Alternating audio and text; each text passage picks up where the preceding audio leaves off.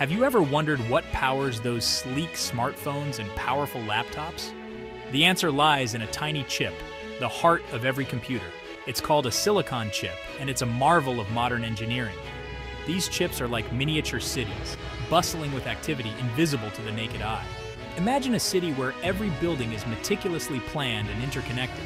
That's a silicon chip, a complex network of billions of transistors etched onto a thin slice of silicon. Silicon, a common element found in sand, is the material of choice for these chips. Why silicon? Because it's a semiconductor, meaning it can conduct electricity under certain conditions. This unique property allows us to control the flow of electricity, creating the ones and zeros that make up the language of computers. So, the next time you hold a smartphone or use a laptop, remember the tiny silicon chip at its core. It's a testament to human ingenuity, a world in miniature powering our digital lives. The journey from ordinary sand to a powerful microchip is an incredible feat of engineering. It's a process that transforms one of the most abundant materials on Earth into the brains of modern technology. It all starts with silicon, extracted from sand and purified to an astonishing 99.9999% purity. This level of purity is crucial because even the smallest impurity can affect the performance of the final microchip. This ultra-pure silicon forms the base for building the intricate structures of a microchip.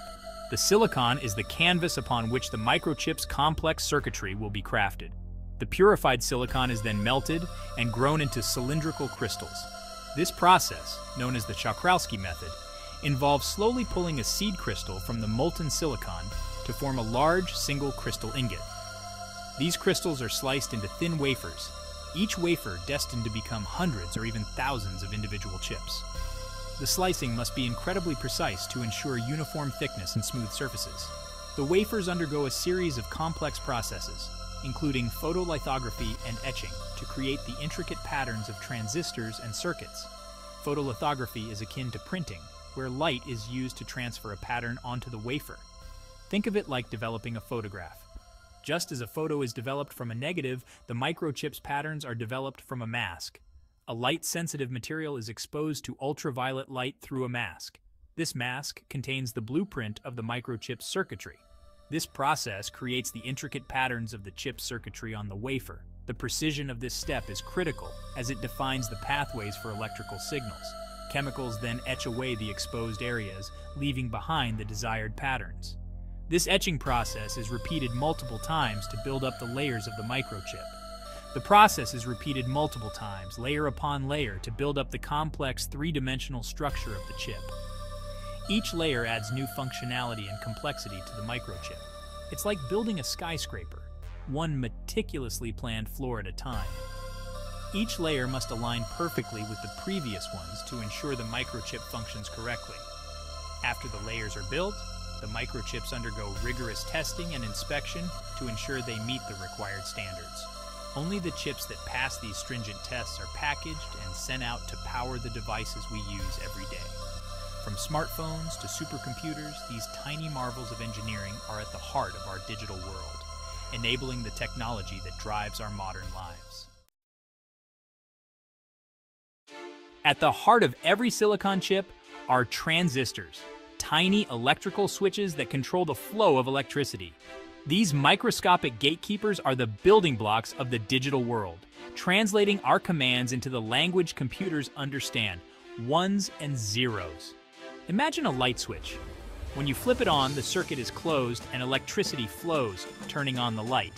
When you flip it off, the circuit is broken and the light goes out. Transistors work in a similar way, acting as tiny switches that can be turned on or off, representing the ones and zeros of binary code. These transistors are incredibly small, with billions of them packed onto a single chip. The more transistors on a chip, the more powerful the chip becomes. It's like having more workers in a factory, each worker contributing to the overall output. Transistors are the workhorses of the digital age, tirelessly processing information at lightning speed. They are the foundation of modern computing, enabling everything from smartphones to supercomputers. Section 4. Building blocks of thought, logic gates, and the power of circuits. In this section, we delve into the fascinating world of logic gates and how they form the foundation of all digital circuits. Transistors, working together in groups, form logic gates, the basic building blocks of digital circuits. These tiny switches can be turned on or off, representing the binary states of 1 and 0. These logic gates perform simple logical operations like AND, OR, and NOT, manipulating the ones and zeros of binary code. Each type of gate has a unique function, allowing for various combinations and operations. Think of logic gates as simple decision makers. They take in one or more binary inputs and produce a single binary output based on their type and configuration. An AND gate, for example, only outputs a 1 if both of its inputs are 1. This means it requires all conditions to be true for a positive result.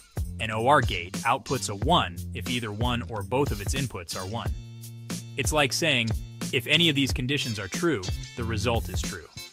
By combining these simple logic gates in different ways, we can create complex circuits that perform sophisticated computations. These combinations can be as simple as a few gates or as complex as millions of gates working together. These circuits are like intricate networks of roads, directing the flow of information within the chip. Each path is carefully designed to ensure data moves efficiently from one point to another. Just like a well-designed transportation system keeps a city moving smoothly, well-designed circuits ensure the efficient processing of information within a computer. The layout and connections of these circuits are crucial for optimal performance. From simple calculations to complex algorithms, everything a computer does boils down to the manipulation of ones and zeros by logic gates within its circuits. This binary manipulation is the essence of all digital computing. It's a testament to the power of simple building blocks working together to achieve remarkable feats. The synergy of these basic components allows for the creation of advanced technologies that drive our modern world. From the earliest computers, which used thousands of individual transistors, to today's supercomputers with billions of transistors, the evolution of logic gates and circuits has been extraordinary. This progress has enabled the development of faster, more efficient, and more powerful computing systems. As we look to the future, the role of logic gates and circuits will continue to be pivotal. They will drive innovations in artificial intelligence, robotics, and beyond, shaping the next generation of technology.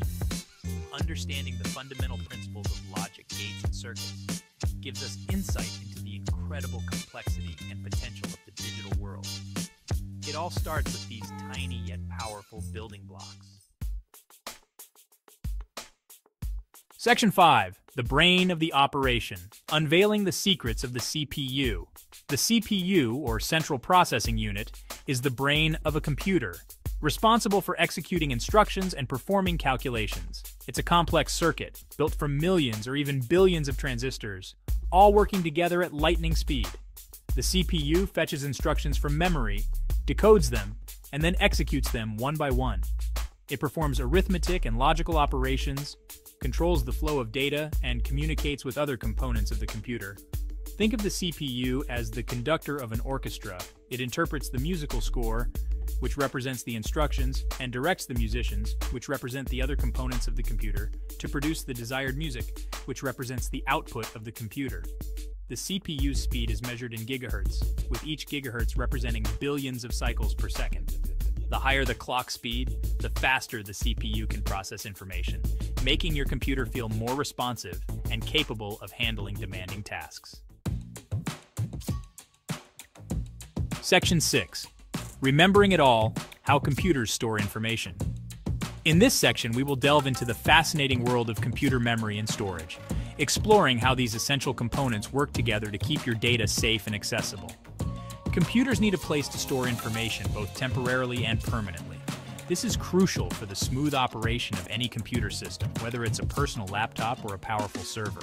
That's where memory comes in. Memory is the backbone of a computer's ability to process and store data efficiently. There are two main types of memory in a computer, RAM and storage.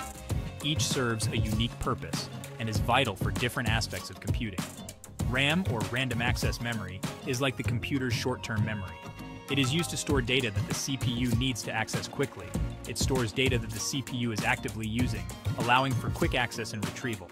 This makes tasks like running applications and processing data much faster. RAM is volatile.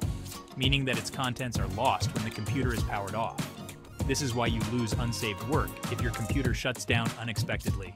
Storage, on the other hand, is like the computer's long-term memory. It retains information even when the computer is turned off, ensuring that your data is safe and accessible whenever you need it. It's used to store files, programs, and other data that you want to keep even when the computer is turned off. This includes everything from your operating system to personal documents and media files. Storage can be in the form of hard drives, SSDs, solid-state drives, or flash drives. Each type of storage has its own advantages and is suited for different needs. Think of RAM as a whiteboard, where you can quickly jot down notes and erase them when you're done. It's perfect for temporary tasks that require fast access. Storage is more like a filing cabinet, where you store documents and other important items for future reference. It's designed to keep your data safe and organized over the long term. Together, RAM and storage provide a computer with the ability to remember information, both in the short term and the long term, enabling it to perform its tasks efficiently and store your valuable data. Without these crucial components, modern computing as we know it would not be possible. They work in harmony to ensure that your computer runs smoothly, quickly, and reliably, making your digital life easier and more productive.